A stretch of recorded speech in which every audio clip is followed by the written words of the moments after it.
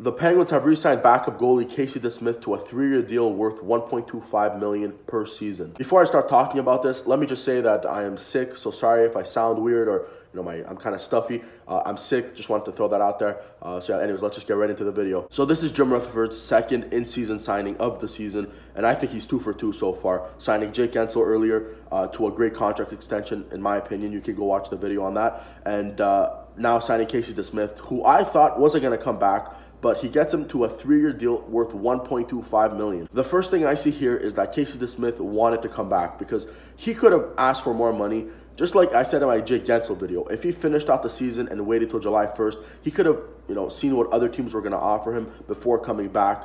And I think he could have been offered $3.5 million in free agency, because that's what I've noticed as of late in free agency. Teams that don't have goalies, they gamble in free agency and they just sign goalies that were good as backups on their teams, and they sign them as their starter. Example, Buffalo with Carter Hutton, because starting goalies are so hard to come by nowadays. So the new way to get starting goalies is you sign good backup goalies and hope that they could be a good starter for your team. And I thought Casey Desmith could definitely be a starter for a team who's really in need of a goalie come July 1st. But that's what shows me that he wanted to be in Pittsburgh, because he signed it right now in season when he could have waited and gotten a little bit more money, and he only took $1.2 million. That's a steal for me.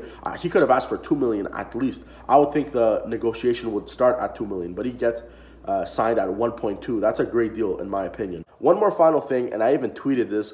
This shows me that Tristan Jarry is gone. I don't see him getting a chance unless there's an injury. But other than that, I don't see him beating Casey Desmith, especially now that he has that new contract extension.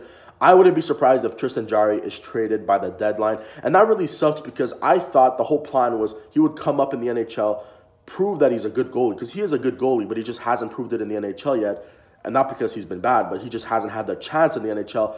And when he has been in the NHL, he's been pretty good. But I thought he was going to be the backup this year, put up good numbers, come next year and put up even better numbers, show that he's a starting goalie. And the Penguins could have gotten a lot for Tristan Jarry, because like I said, starting goalies are hard to come by in the NHL. They're going to trade Jarry, and they're not going to get as much as they could have gotten back, which sucks. But at the same time, no one thought Desmith would have been this good, and the Penguins already have their 2 goalies. Tristan Jarry is just getting wasted in the AHL, so I wouldn't be surprised if they trade him this deadline for a rental, maybe defenseman, depth forward, because they don't have much to trade besides their first-round pick, and now Tristan Jarry, they already traded Sprong, so I don't see them trading the first unless they have something really good they're looking for, which I don't think they need right now. But I could see them trading Jarry for depth defenseman, something like the Daniel Sprong trade, a young player in another position. So trade the 22-year-old Jarry for maybe a 22-year-old forward or defenseman, kind of like Sprong for Pettersson.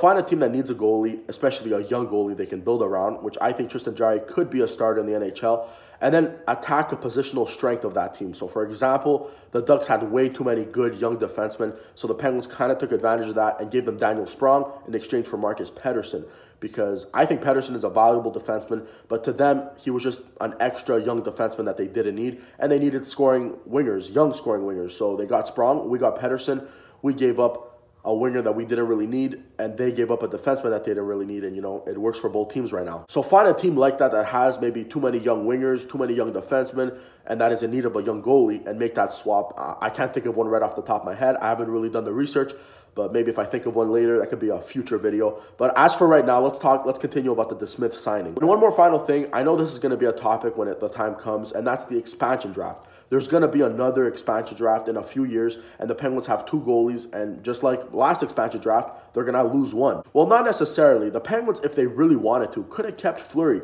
They could have given them a first-round pick or anything like that to keep Fleury, because a lot of other teams were doing that. But the Penguins actually just gave them a second-round pick to take Fleury. They were going to take Fleury regardless, but they just, to confirm it, they needed to give them a second-round pick to make sure they took Fleury, because if they kept Fleury, they would have been screwed. They had a lot of free agents to sign that summer, and Fleury at the time was just a backup goalie here in Pittsburgh. We had our guy in Murray.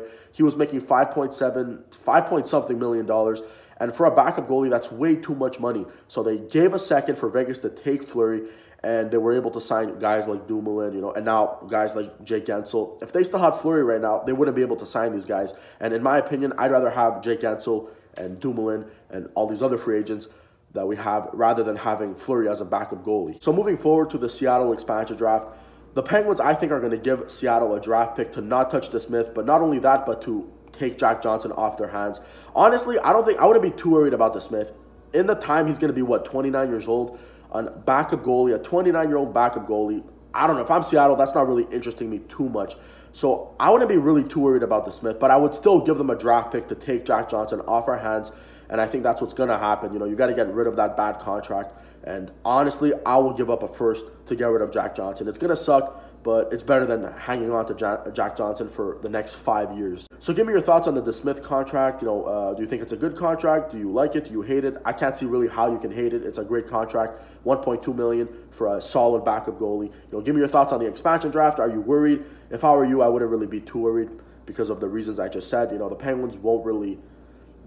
Even if they are interested in DeSmith, they are going to give a pick to stay away from him. And plus, I think that Jack Johnson thing is most likely going to happen.